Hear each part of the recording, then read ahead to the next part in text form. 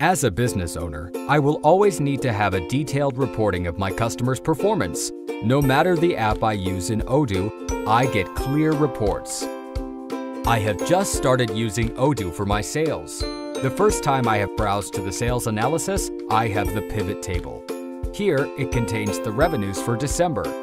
I customize the report to fit with my KPIs. I have the total price instead of the untaxed amount. I'd like to show specific data.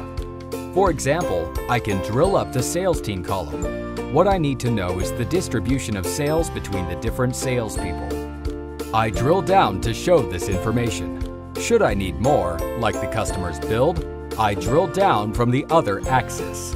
Now, I have the total sales activity per salesperson and customer.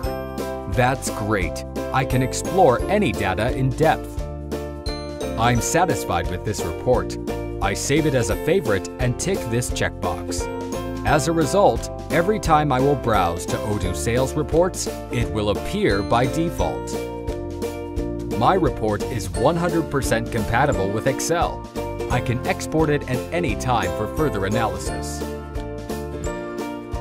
In my Odoo Sales Reports, I have multiple views.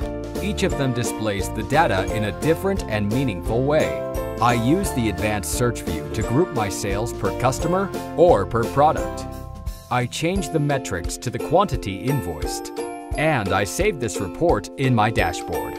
Therefore, I have a quick access to all my reports from any app, no matter the device I use. Use Odoo Report to get great analytics and take informed decisions.